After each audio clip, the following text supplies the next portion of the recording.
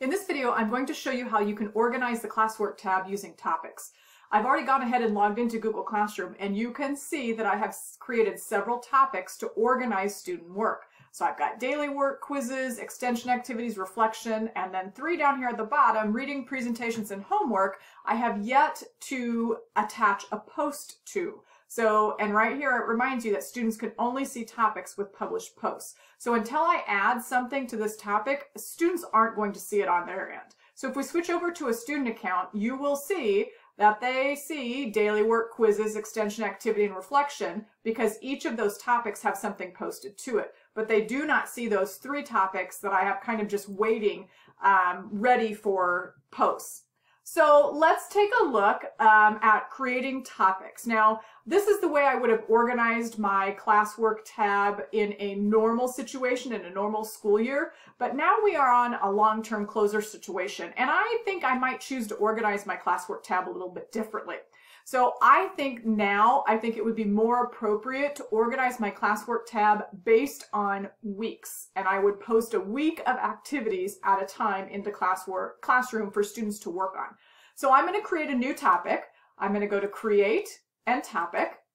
And I'm going to call this Week of April 6th. Now, if you notice, my topics, the ones that I've already created, they actually have a little picture in front of them, and that's just to kind of give them some visual interest, to make them stand out a little bit more. And all that is an emoji. So if I go to my topic that I'm creating and I right-click in front of it, you'll see that I have an emoji option, and then it's going to bring up my emoji list, so I can add any of these emojis that I want. Now, I think Week of April 6th is going to be on fire, so I'm going to use the fire emoji, close that, and click Add.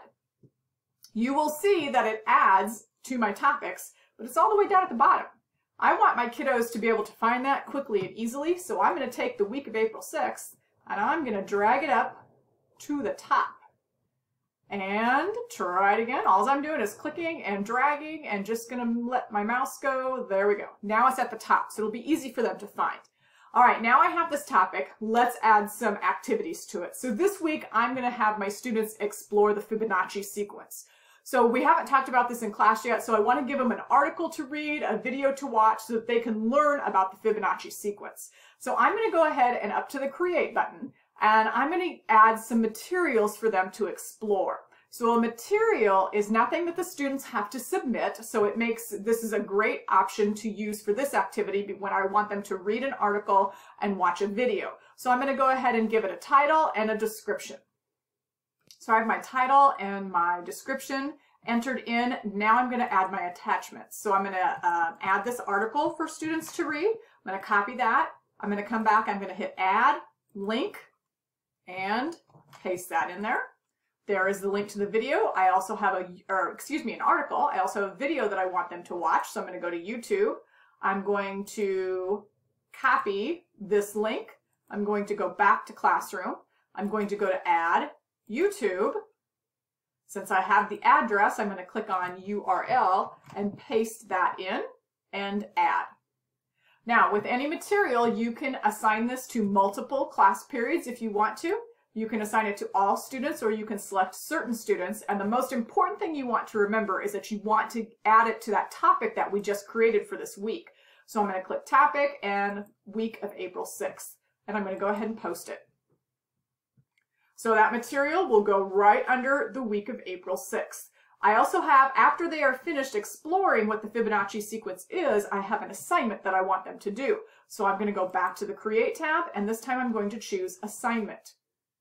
In this assignment, I have a Google Slides presentation that I each want them to add their own slide to. So one presentation that I'm going to share with all of the students so that they can add their own information to a slide in the same presentation. So I've added my title and I've given them some instructions, and now I'm going to add the slideshow that I want them to add their information to. So in this case, I'm going to go to Add and Google Drive. And I have already created a slideshow that I want them to add a slide to. So under Recent, it will pop right up, Fibonacci sequence. I'm going to go ahead and add that. And here we need to change the share settings. So in this case, I want one presentation that all students add a slide to. So in this case, I'm going to choose students can edit the file. One slideshow, every student has access to the same file. The other option that we have is make a copy for each student. So if I wanted each student to do his or her own slideshow, that's the option that I would choose. In this case, I want one slideshow that is shared for the entire class, and each student is going to add one slide to that same slideshow.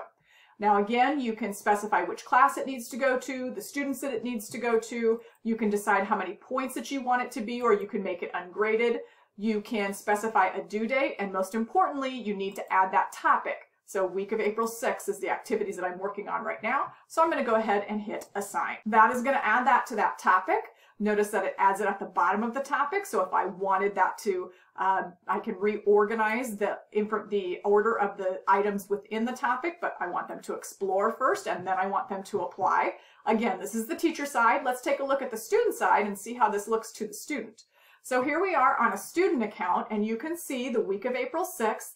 Notice the different items within this topic. This is a material. It is grayed out, which means it signifies to the student there is nothing that they need to do to submit this assignment. And when they see that, again, there's no submit button. That is what the information is there for them to explore.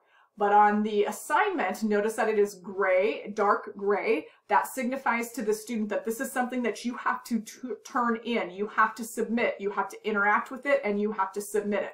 So when we open that, it tells them to click View Assignment. They'll click View Assignment. They'll be able to see the slideshow that they will open. And when they are finished, they are going to click Mark as Done so that you, the teacher, knows that they are finished with that assignment. So one way to organize the Classwork tab is by using topics.